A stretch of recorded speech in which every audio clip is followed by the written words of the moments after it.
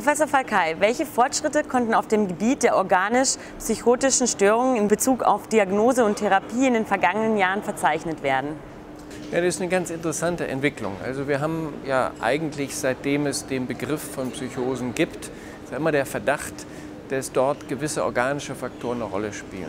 Das, was sich jetzt herausgestellt hat, dass es offensichtlich eine kleine Subgruppe gibt. Ja, kann von 1, 2, 3%, vielleicht sind es 5%, aber eher 1, 2%. Da gibt es sozusagen eine definierte Ursache. Und da gibt es beispielsweise die sogenannten früher als limbische Enkephalopathien oder Enzephalitiden oder heute bezeichnet man das zum Beispiel als NMDA-Rezeptor Enzephalitiden, also Autorezeptor Enzephalitiden, wo man praktisch relativ spezifisch sagen kann, da ist ein Entzündungsprozess und den kann ich behandeln. Beispielsweise eben durch einen Kortisonstoß oder durch eine Plasmapherese. Das heißt, es ist eben ganz interessant, dass es diese kleine Gruppe gibt, die, und das muss man einfach sagen, die eben auch psychotische Symptome hat. Also ganz wichtig ist, die haben in der Regel zusätzlich noch eine neurologische Symptomatik, ob zum Beispiel eine Sprachstörung, eine Gangstörung etc. Aber das ist die Gruppe, die muss man sich genauer angucken. EEG, Liquordiagnostik und natürlich die Klinik sich genau anschauen, weil das ist dann eine kleine Gruppe, wo man möglicherweise anders und kausaler behandeln kann. Und da ist jetzt eine Diskussion in den letzten 5 bis 10 Jahren, die, glaube ich, einfach dazu führt, dass wir diese kleine Gruppe besser verstehen und besser behandeln. Gibt es denn neue Erkenntnisse über den Teil der Psychosen, die keine klare organische Ursache haben? Ja gut, das sind die Psychosen, oder früher hat man eben gesagt funktionelle Psychosen oder endogene Psychosen. Ich glaube, das Grundkonzept ist eine Interaktion zwischen Gen- und Umweltfaktoren. Das ist relativ klar. Das, was klarer geworden ist in den letzten Jahren, dass wir etwa 150 bis 200 Risikogene, die haben wir identifiziert. Und das Schöne ist, dass man die reinpacken kann mittlerweile in Pathways. Das heißt, die in funktionell ähnliche Gruppen. Und daraus werden wir in den nächsten Jahren sicher besser verstehen, was passiert dort. Der zweite Teil, der aber auch sehr interessant ist, dass wir besser verstehen, wie Umweltfaktoren reagieren. Und ein Faktor, der ich finde ganz spannend ist, ist das Thema, ich sage jetzt mal, Missbrauch bzw. Neglekt. Also zum Beispiel die frühkindliche, der Neglekt eines Kindes, also nicht nur der körperliche oder der psychische Missbrauch, sondern einfach, dass man sich um Kinder nicht kümmert, ist offensichtlich ein ganz wichtiger sozusagen Risikofaktor, später eine Psychose zu entwickeln. Das heißt, offensichtlich ist es so, dass das genetische Setup, das ist das eine, aber offensichtlich sind ganz gezielte Risikofaktoren in der Entwicklung eines Menschen, ja, Bullying oder Neglekt, ja, oder später Cannabis, die dann praktisch prädisponieren. Und das ist das, was wir in den letzten Jahren viel, viel besser verstehen, sowohl im Menschen wie auch im Tier. Stichwort Schizophrenie. Ist das eine degenerative Erkrankung? Ja, also das klassische Konzept, wie Leute wie Kraepelin, der gesagt hat, das ist eine Dementia praecox. Man ist damals davon ausgegangen, vor etwa 100 Jahren, dass das eben eine degenerative Erkrankung ist, wie zum Beispiel die Alzheimer-Demenz oder der Parkinson. Die letzten 30 Jahre Forschung, die ich überblicke, war eigentlich eindeutig gezeigt, dass es keine klassische degenerative Erkrankung ist. Wir haben keinen Hinweis darauf, dass Nervenzellen verloren gehen. Wir haben keinen Hinweis darauf, dass Gliazellen, die Astroglia, ansteigt. Und wir haben auch keinen Hinweis darauf klinisch, dass zum Beispiel das kognitive Defizit zunimmt. Das würde man erwarten. Bei einer Demenz wird die Kognition schlimmer, nimmt also zu. Ich habe einen Verlust an großen Nervenzellen und ich habe ein Ansteigen der Astroglia. Was wir haben, und das ist halt eine interessante Diskussion, das ist die sogenannte Mikroglia. Das ist, ich sage mal so, die Polizei, sage ich immer, des Gehirns, wenn irgendwo was ist, die ist offensichtlich erhöht. Aber auch das muss man sagen, das ist eben zwar ein Hinweis auf einen inflammatorischen oder immunmodulierenden Prozess, bedeutet aber nicht, dass das was mit Viren oder was mit Bakterien zu tun hat, sondern kann durchaus sein, dass dort Vorgänge passieren, die etwas mit einer gestörten Regeneration oder Reparation in Verbindung.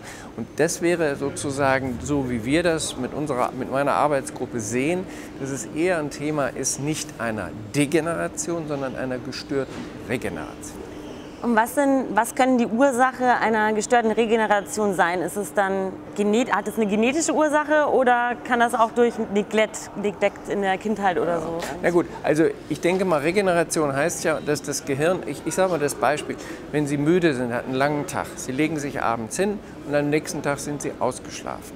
Dann passiert ja etwas mit Ihrem Gehirn, dass praktisch die Energie wieder da ist. So. Und da sind verschiedene Mechanismen. Ich glaube, im Endeffekt nachher sind es Mechanismen, die was mit Plastizität zum Beispiel der Synapse zu tun haben. Ja? Dass praktisch, ich sage mal, Proteine nachgebildet werden. Das heißt, wenn neuer Input kommt, wenn Sie Dinge verstehen müssen, dann sind die Proteine da und das Gehirn funktioniert wie ausgetauscht im Vergleich zum Abend. So.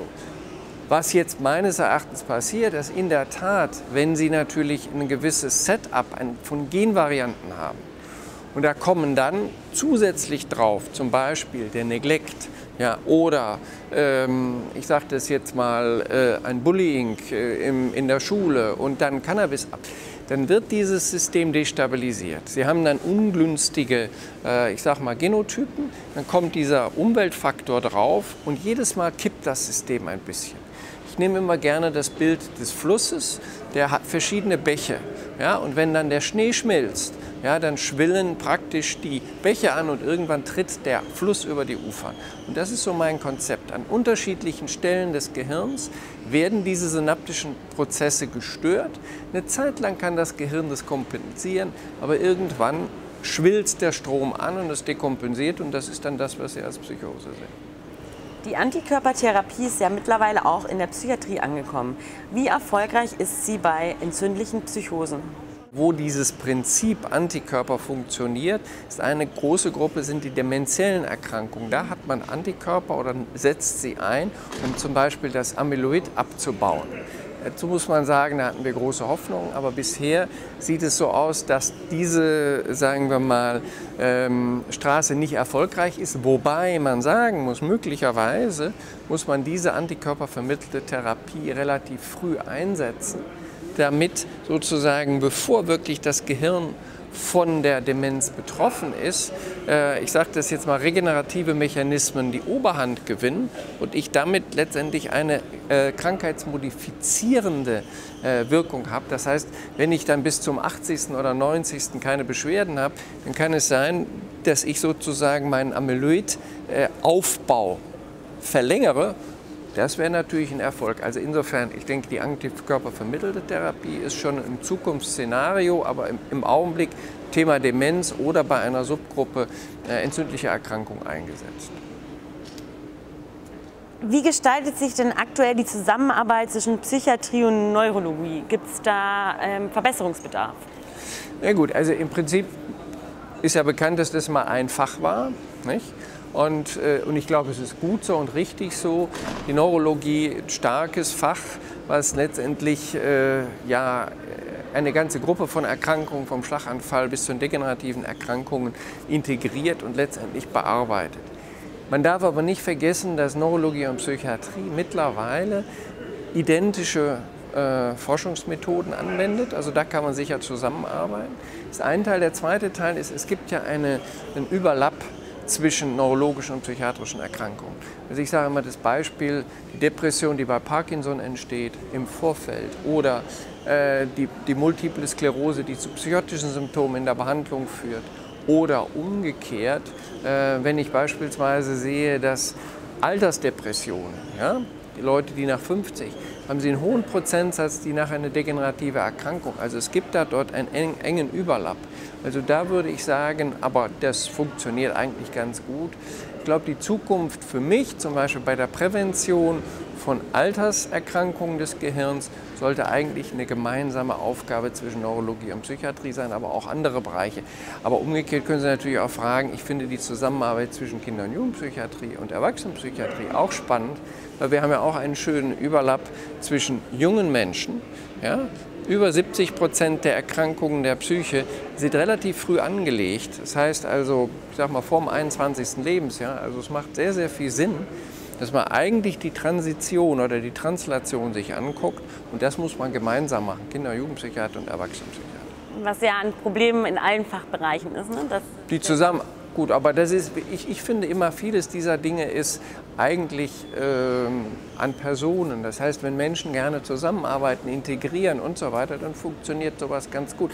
Und ich finde immer, man lernt. Ich habe in meinem Studium und nachher bei meiner Doktorarbeit sehr viel von Grundlagenleuten gelernt, Physikern, Biologen und so weiter. Und ich hatte immer den Eindruck, dass wenn die offen waren, ja, für einen Input von uns, dann war das wunderbar. Aber ich glaube, es muss eine gewisse Offenheit sein, aufeinander zuzugehen und vielleicht auch gewisse Paradigmen über Bord zu werfen, weil sonst kommt man nicht zusammen. Aber wenn dafür die Bereitschaft ist, finde ich, kann man in ganz unterschiedlichen Kontexten zusammenarbeiten. Noch eine letzte Frage, weil Sie gerade das Studium erwähnten. Wir waren vor mehreren Wochen auf dem DGN und da wurde diskutiert, ob es für Neurobiologen oder für in der Facharztausbildung notwendig sei, ein Jahr in der Psychiatrie zu verbringen. Was denken Sie darüber? Also ich finde die Idee ganz gut, aber ich sage, das ist es auch umgekehrt. Wissen Sie, für mich ist das keine Einbahnstraße. Also was wir zum Beispiel versuchen, und ich finde, das sollte man auch im Studium umsetzen, bei uns in der Facharztausbildung, ja, dass Sie ein Jahr Klinik machen und dass Sie sich nach diesem einen Jahr bewerben können auf einen, ich sag mal, letztendlich ein Spezialtrack. Und da kriegen Sie 2 Jahre Zeit, sich zu einer Arbeitsgruppe aus der Biologie, Bildgebung, was auch immer. Und dann lernen Sie eine Methode und dann gehen Sie anschließend zurück in die Klinik und nach 6 Jahren sind Sie ein exzellent ausgewiesener Arzt, machen Ihren Facharzt, können sich habilitieren und darüber hinaus haben Sie aber wirklich eine Forschungsexpertise. Ja? Das heißt, ich fände es gut, wenn die Grundlagenleute ein Jahr zu uns kommen im Studium, finde ich wunderbar, damit sie es lernen.